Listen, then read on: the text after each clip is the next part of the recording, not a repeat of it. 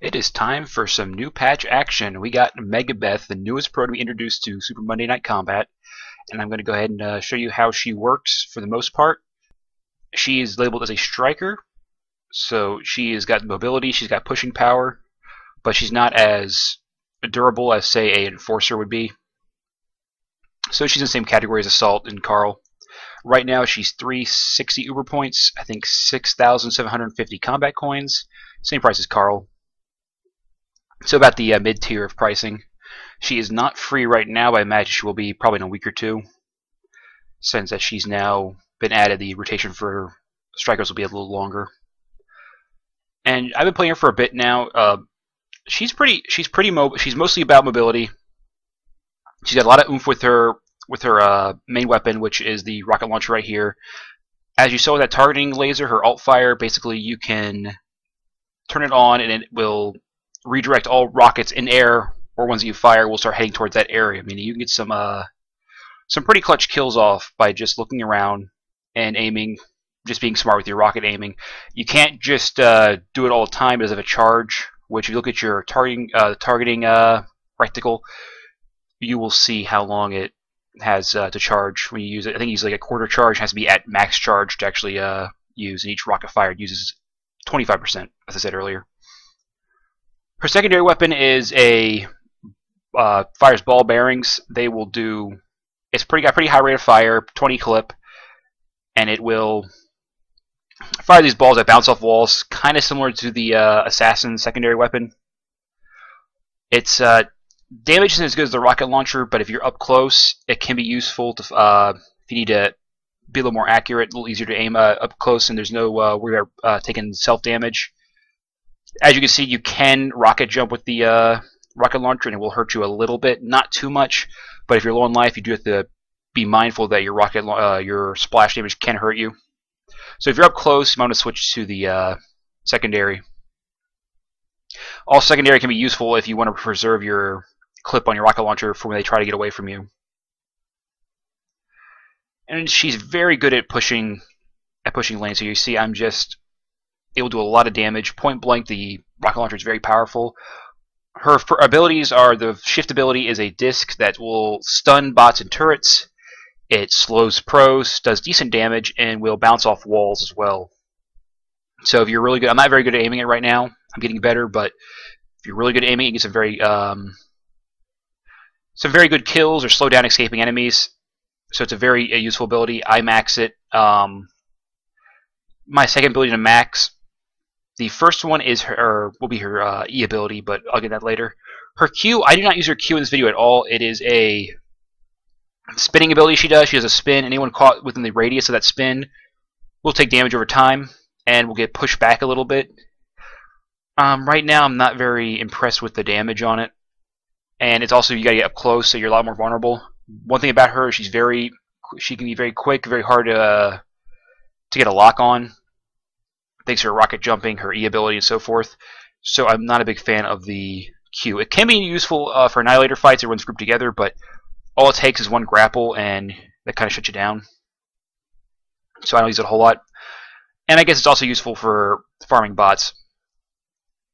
And her Q works like a Assault's Fly or the Assassin's Cloak. You can toggle it on and off, and it'll drain as you have it on.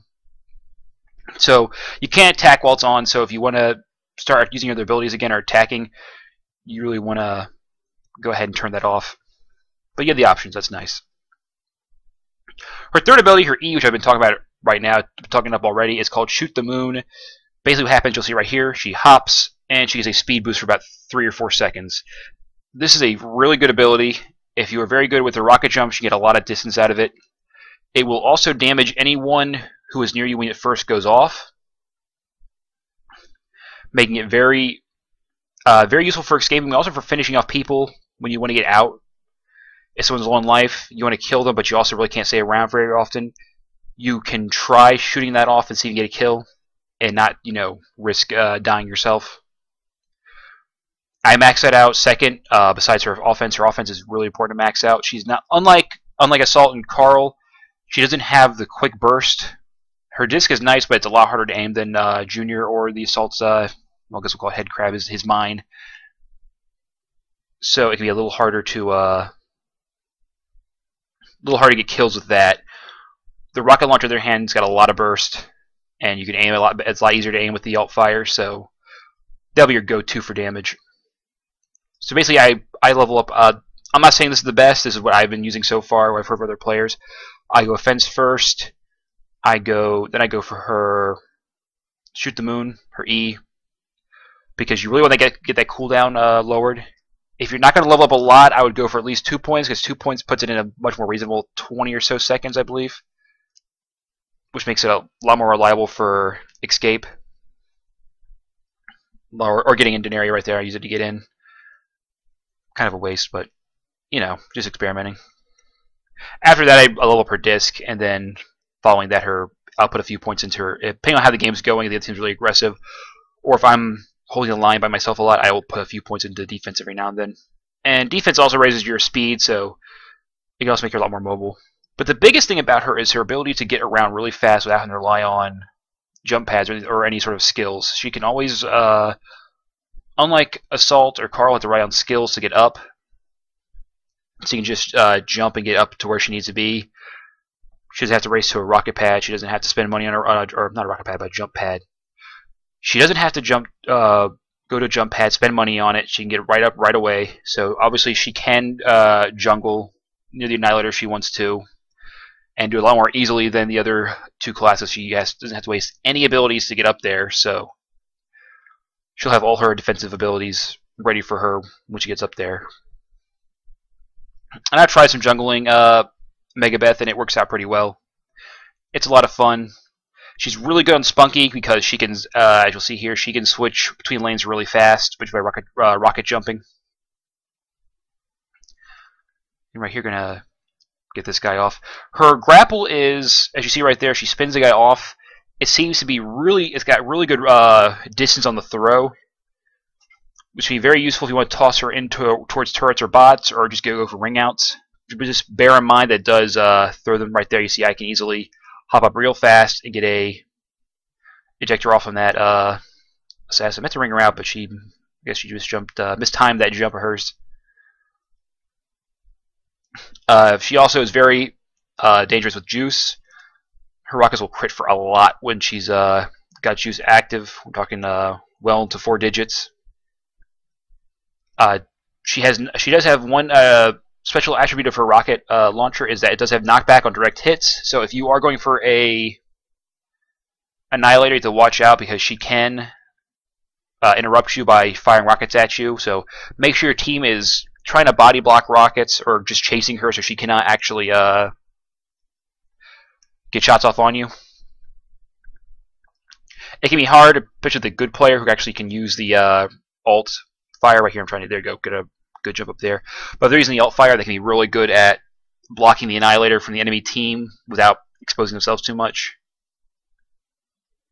But right here, you just see she's a really good pusher, a really good bot killer. She can get some really high bot scores just from her, just by really pushing with the rocket launcher. And as for endorsements and product loadouts, right now I'm using Rate of Fire just to give her more DPS with the rocket launcher. I don't have an incredibly good. Right here, you see I use the disc.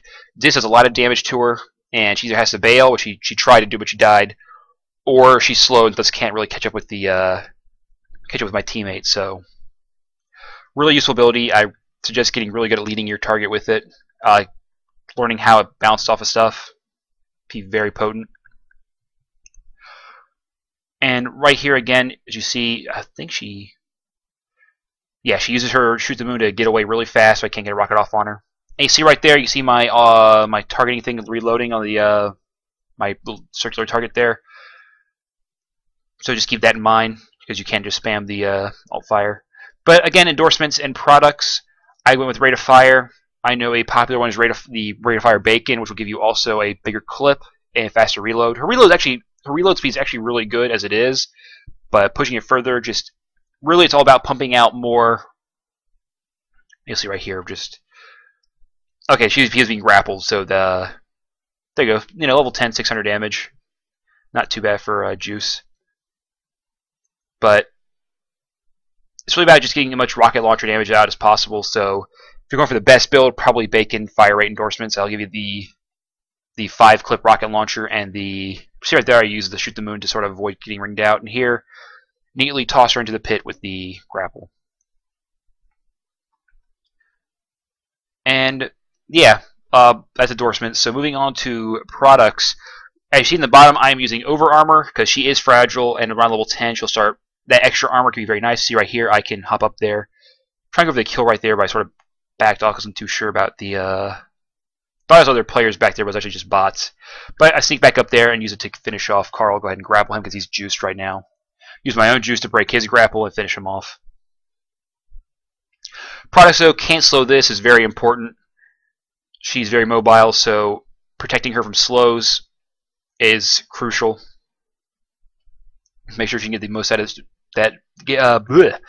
Make sure that she can get the most out of that shoot the moon ability, because she's slow while using it, then she's kind of screwed. So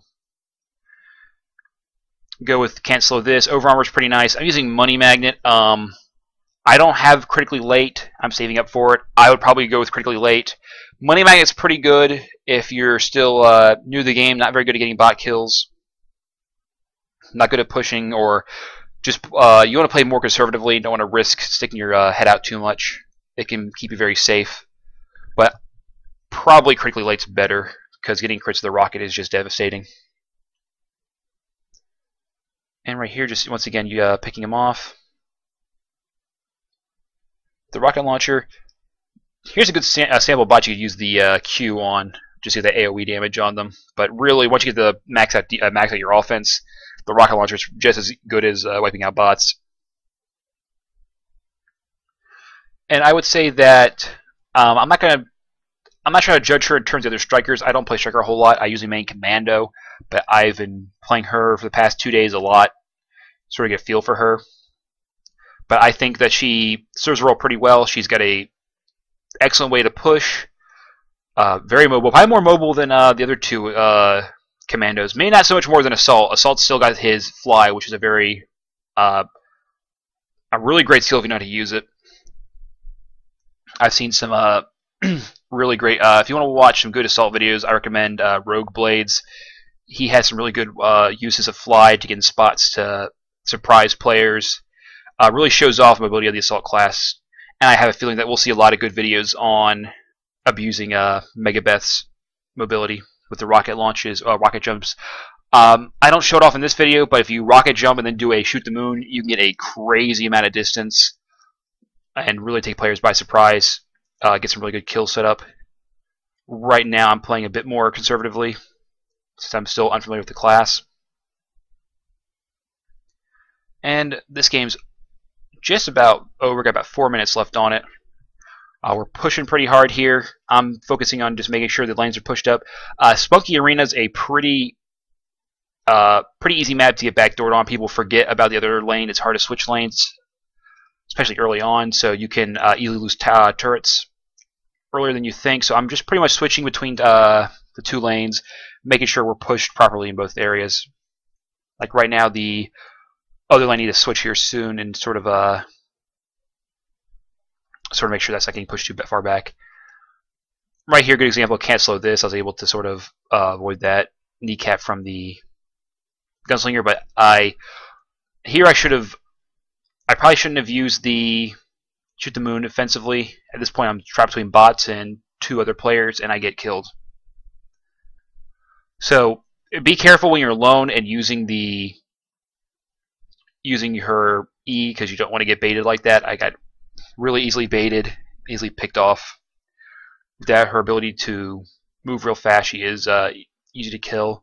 And as soon as I got my disc off and slowed them, I still have been a victim to the kneecap. At that point, my cancel this was down.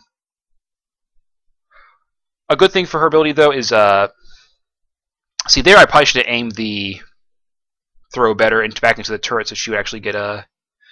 Well, she took it around, so I guess she died anyway. But watch where you're aiming your throw, because it makes a difference, obviously.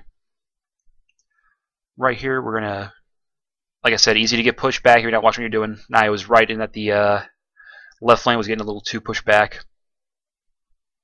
At this point, going down here, Gonna grab some. Listen for Bullseye because it's an easy way to heal up without having to go back to your base. Just make sure there's no enemies down there. Be a little cautious when you're entering. Here, the Gunslinger, she has the right idea. She's going to just try to get the Annihilator, but she has no backup, so she goes down.